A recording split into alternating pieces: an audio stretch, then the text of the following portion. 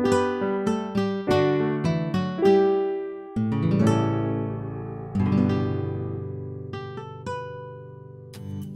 Gardening is a production of the Oklahoma Cooperative Extension Service as part of the land grant mission of the Division of Agricultural Sciences and Natural Resources at Oklahoma State University, dedicated to improving the quality of life of the citizens of Oklahoma through research-based information.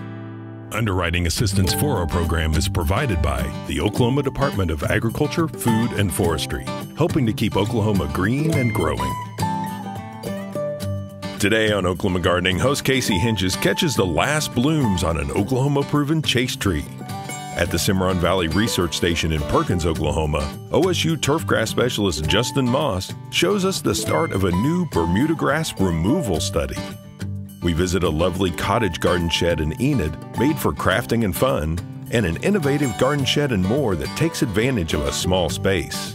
And back home at our garden, we unravel the mystery of the tiger stripes in our lawn.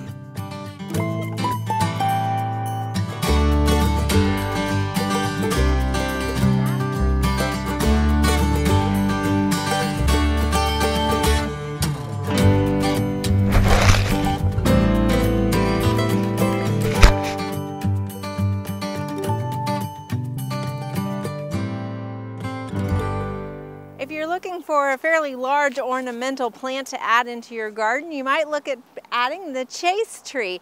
Now this is a multi-stemmed shrub, or it can be trained up into a small tree. But you can see the ornamental features it adds with this beautiful spike of purple or blue flowers. It also comes in a pink and even a white flowering variety. They get to be about 20 feet tall, but there are some cultivars that stay relatively smaller. They have a palmate leaf that you can see that has a nice kind of greenish bluish color to it with a pink midrib.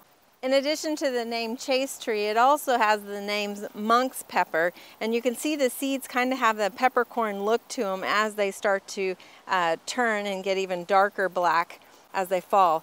Now sometimes they can be a reseeding problem, so you might be aware of that. The lure behind this, being called chaste tree or monk's pepper, is that it is an aphrodisiac, meaning it tends to have more of a calming effect. At least that's what they claim. Now that's never been backed up by research, and we wouldn't recommend it. But it's needless to say, it's a nice ornamental tree to add into your garden.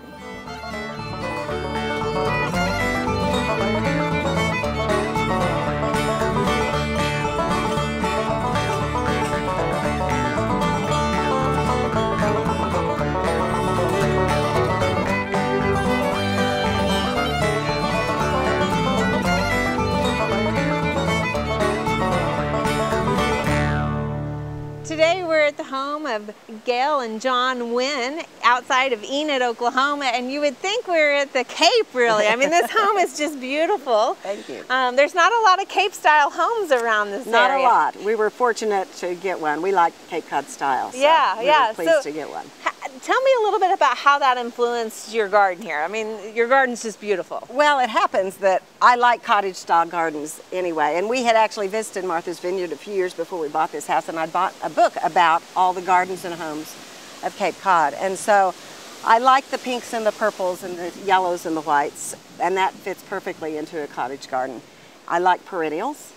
And then there's also a lot of self-seeding annuals in this garden. Right, so you've got some poppies that I see are going to seed there. They are going to seed. They bloomed in May. And the thing about using a lot of self-seeding annuals is you have to be willing to look at the drying out plant so that it can go to seed and reseed for the next year.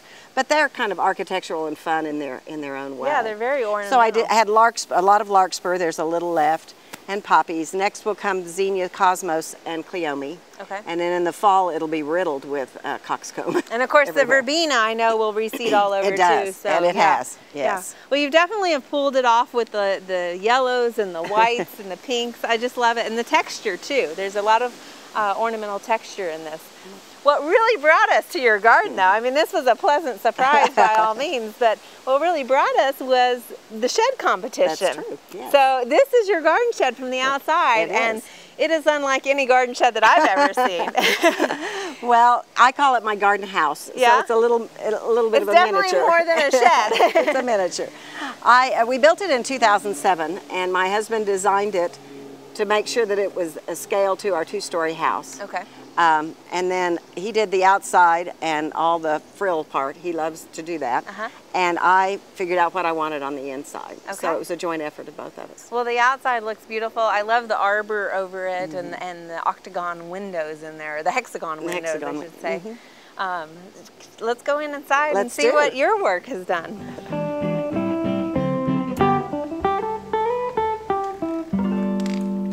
This is just lovely, gal. Thank you. Thank you. So I first noticed the pegboard. I got to talk about this pegboard. I love how it's so functional, I guess, but it's also just kind of classy too. Well, thank you. I've never really thought it was classy. I just wanted to be able to move stuff around because at different times of the year, I do different things in here. Like now I'll start hanging poppies to drop seed or to gather the seeds. And so I dry things in here. I dry herbs also. So I wanted to be able to move the walls around without making a lot of holes in them. So they already have holes. There you go.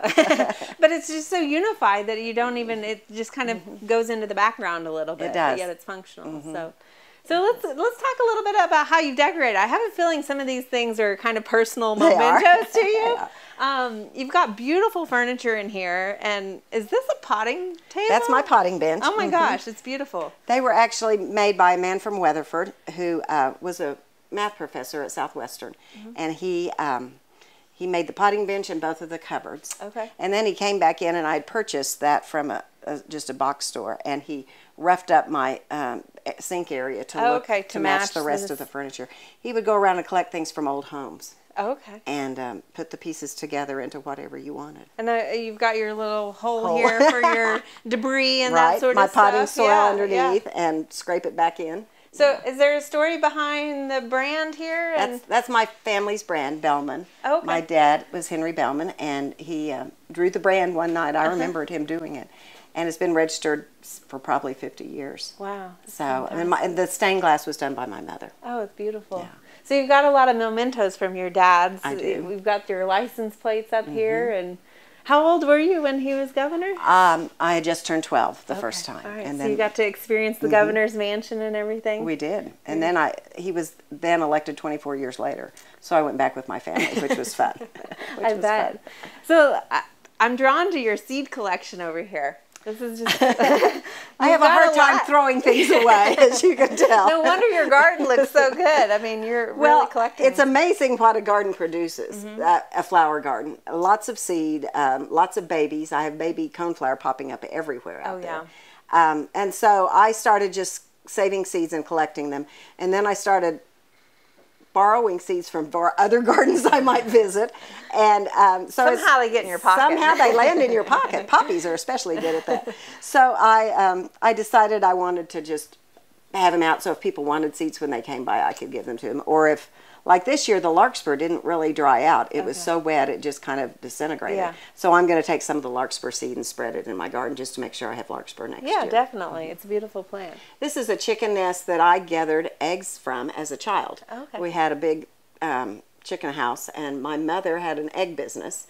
So we would gather the eggs and wash them and candle them and box them up. And she would drive over to Enid and sell them to different restaurants and hospitals. Wow. This is 1950-ish. Yeah, yeah. Well, it's so great that it's still part of your family here and everything. I love having it. So what was kind of the plan when you were building this garden shed?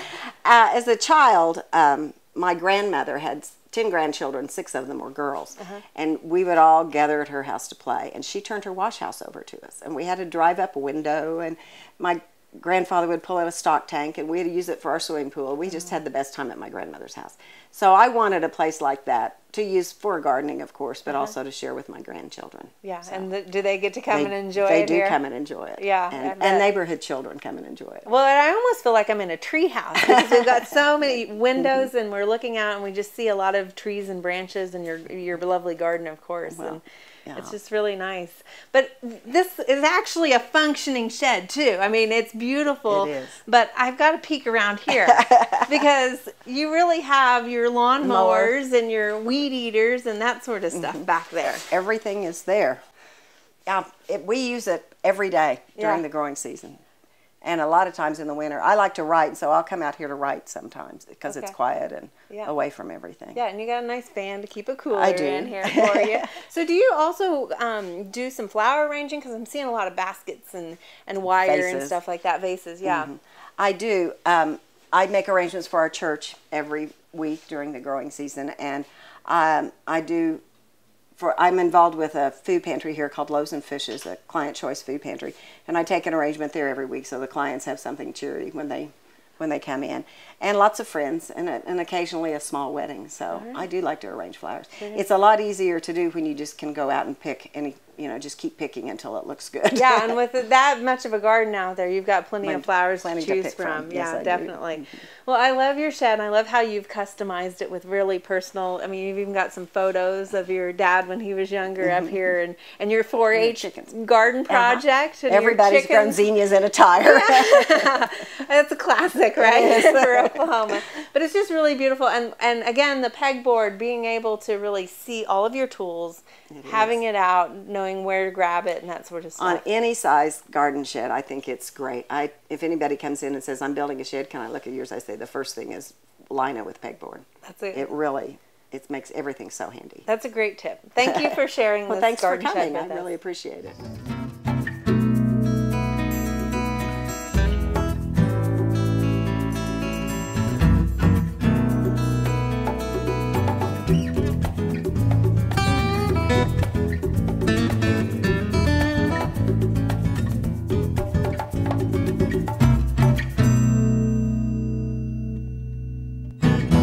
We're here at the Cimarron Valley Research Station in Perkins, and joining us today is Dr. Justin Moss, who's our turf grass specialist. A couple of months ago, I approached Dr. Moss for a simple demonstration. I asked if he had some grass for us to kill to demonstrate solarization and the effects that it creates on our turf grass. And what I've learned is when you ask a researcher a simple question, you don't often get a simple answer. Instead, you get something like this. So, Dr. Moss, we're killing grass here, it looks like, definitely. Can you tell us a little bit about all the trials and this particular research project that we started here? Sure, so this is just a big area of Bermudagrass, and what we've done is we come in here and taken your simple idea and turned it into, about 30 treatments and 3 replications and 90 total plots out here. So this is about an area of 100 feet by 50 feet. And what you see here is every 10 by 5 feet, we put in a research plot. And one of the big things, because I've been a part of this and in the discussions, we wanted to make sure that this was something that was homeowner friendly. So we're not using products or materials that a homeowner can't get at a box store or either online or something like that. That's right. Such a common question, hey, I want to get rid of Bermudagrass. I want to put in a vegetable garden or a landscape bed, whatever it may be. How can I do that? But also, how could I do that if I didn't want to use glyphosate or a herbicide? So that's what this is. We have glyphosate here to test against, but we have numerous treatments that are organic, OMRI listed type products. Some are just all natural. But the neat thing about it is you can go find these you can go a mile or two down the road and find these on the shelves at your local store. That's excellent. And you'll notice that on the north side we've got some spottiness that's more chemical treatment. Yeah. And then on the south side it looks like we're doing more mechanical treatments. That's right. So we have a chemical portion of this trial and a non-chemical portion. So we have cardboard and solarization, and we also have mulch, and then we have combinations of tillage plus cardboard plus mulch and everything in between. So. Okay, so if I was going to do this, I was just going to put some plastic and do the traditional solarization. Yeah. So we've got some students out here, and tell us a little bit of what really makes this true research. So what's really neat about this is we're not just going to come out here and evaluate and see what happens with our eyes, but we're going to use some scientific instruments to do that too. So we'll actually collect data. What we have right now, some students looking at some photographs. They use a light box to take a photo. So the box has lights inside of it. You put it over the plot so all the conditions are the same. The lighting is always the same on every picture, every plot.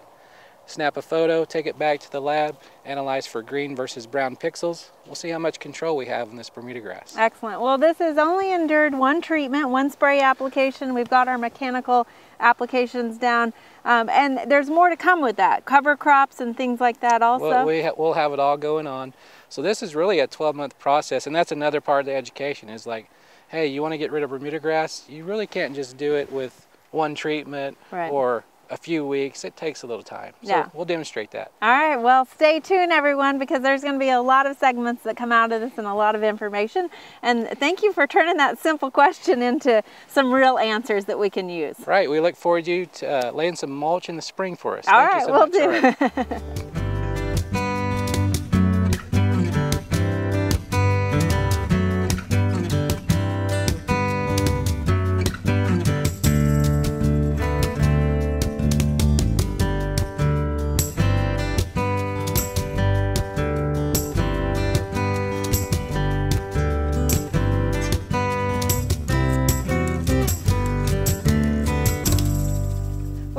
Charles Laddick's backyard in Moore, Oklahoma, and what brings us here is his shed.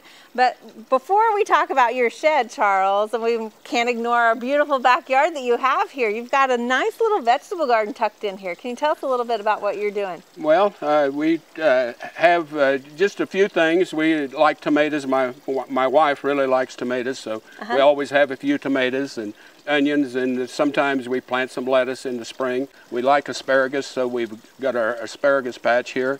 And I've even noticed you got some asparagus tucked around your ornamental garden too.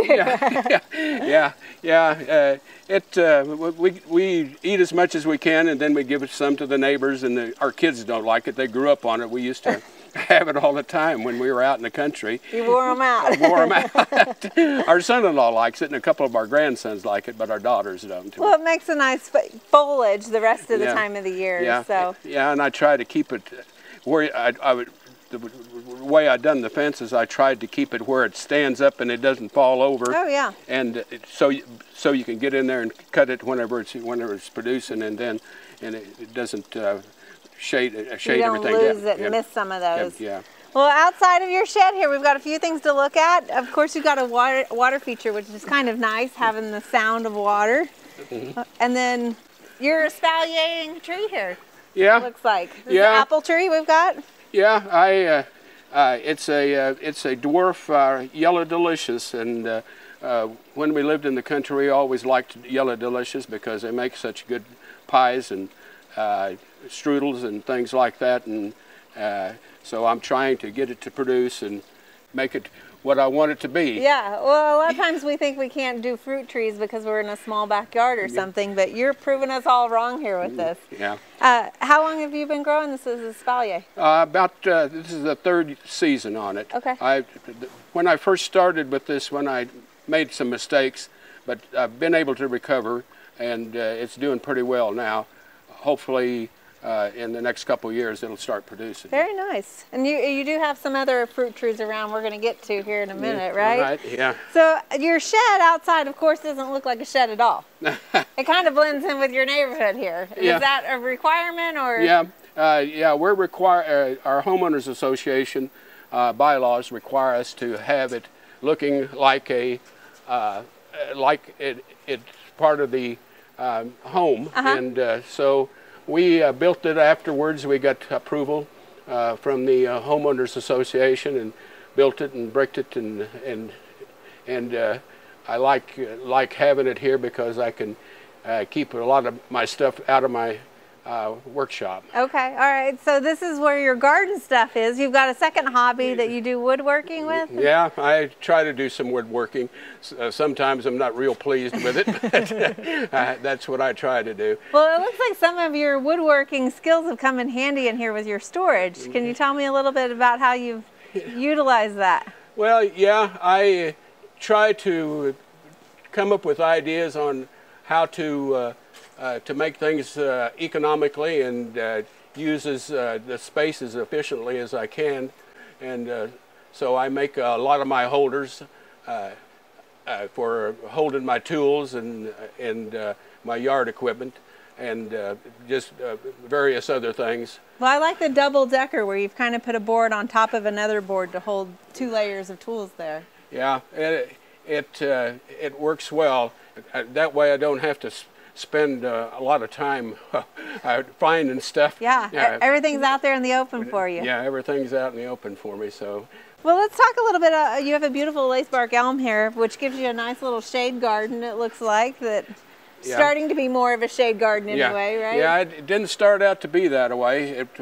That tree has really grown and done well. I think it's probably been there about 6 years, 7 years, so it's really growing well, and I have to keep pruning it to keep it out of my roofs, but I like the effect that it gives back here. I think it looks pretty nice myself. Yeah.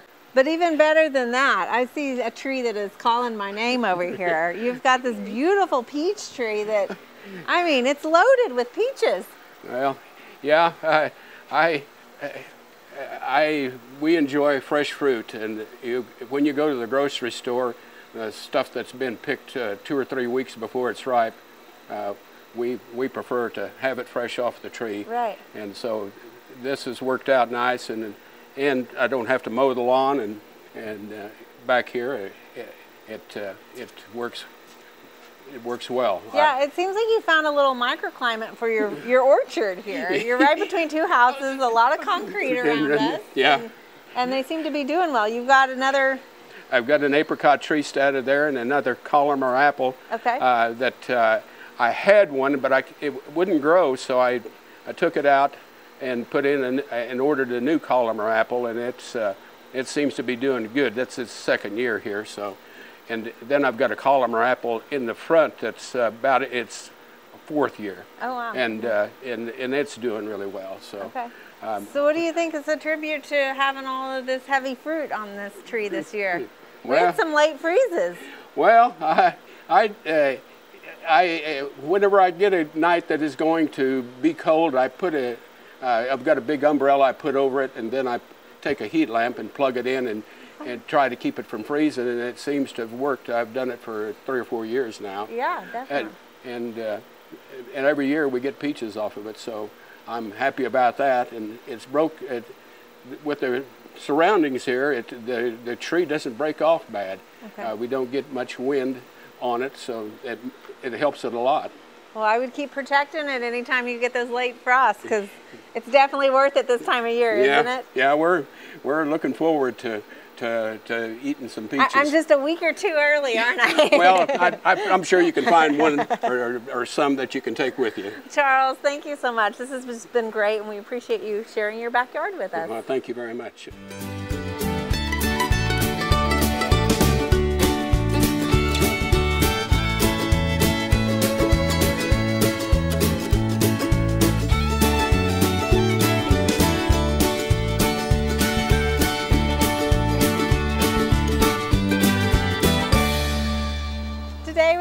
Talk about a phenomenon that you might see happening in your lawn. It's not really a phenomenon, is it? It's Dr. Moss is joining us to tell us a little bit about this unique pattern that we see this time of year in our Bermudagrass. Yeah, fall is here. The nights get a little bit cooler, and sometimes we'll get a heavy frost that come through.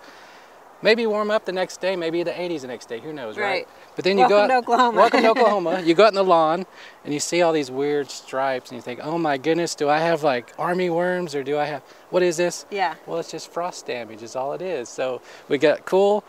Some of those frost patterns came out on the grass and basically just froze it off, and then there you go. You've got some dead leaf material and some alive leaf material. So it always makes kind of this wavy pattern, right? It does. It's very interesting. Actually, one of our professors here at Oklahoma State, Dr. Dennis Martin, really studied this issue, and he works with like some physics professors and everybody, and they have a paper on this. Oh, really? It's very interesting how this happens. Maybe a little bit too much for us to cover today, but basically, yeah, what you have is that frost comes in a wave. You come out, and some people call this tiger striping. Looks like stripes from a tiger or something. If you come out like the next morning, it actually looks kind of black or gray. It's not brown yet. Okay. So you kind of see like these weird black spots or gray spots in the lawn. Come out in another day or two, and this is what you get. So basically that black that you're seeing is that plant tissue that's starting to die already. That's exactly right. Why does it do this in a wave? hey, talk to Dr. Dennis Martin. But this is what you get. Nothing to worry about, no big problems. Pretty soon it's probably going to get a hard frost, and then the whole yard's going to do this for a Bermuda lawn. All right, so basically the warm season grasses are just getting ready to go to sleep into hibernation. That's right, time for bed. All right, thank you, Dr. Moss. Thank you.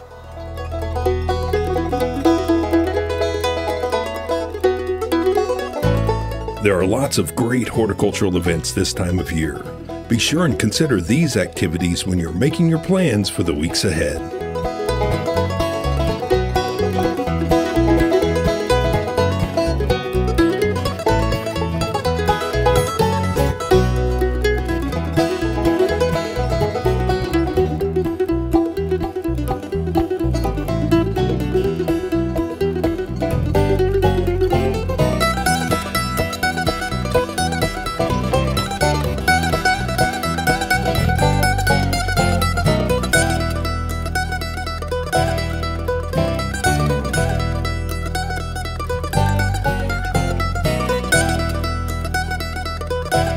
Next week, we visit the new Scissortail Park in Oklahoma City. We begin an exciting tour of Oklahoma school gardens that are part of the curriculum, with visits to Madison Elementary in Norman and Riverfield School in Tulsa. And we make another stop on our tour of Italy with a primer on pasta. We hope you join us then for more TV you'll grow to love. To find out more information about show topics, as well as recipes, videos, articles, fact sheets, and other resources, including a directory of local extension offices, be sure and visit our website, oklahomagardening.okstate.edu. And we always have great information, answers to questions, photos, and gardening discussions on your favorite social media as well. Join in on Facebook, Twitter, and Instagram. You can find this entire show and other recent shows, as well as individual segments on our Oklahoma Gardening YouTube channel. And tune in to our OK Gardening Classics YouTube channel to watch segments from previous hosts. Oklahoma Gardening is produced by the Oklahoma Cooperative Extension Service as part of the Division of Agricultural Sciences and Natural Resources at Oklahoma State University. The Botanical Garden at OSU is home to our studio gardens, and we encourage you to come visit this beautiful Stillwater jewel. We would like to thank our generous underwriter, the Oklahoma Department of Agriculture, Food, and Forestry. Additional support is also provided by Pond Pro Shop, Greenleaf Nursery and the Garden Debut Plants, the Oklahoma Horticultural Society, and the Tulsa Garden Club.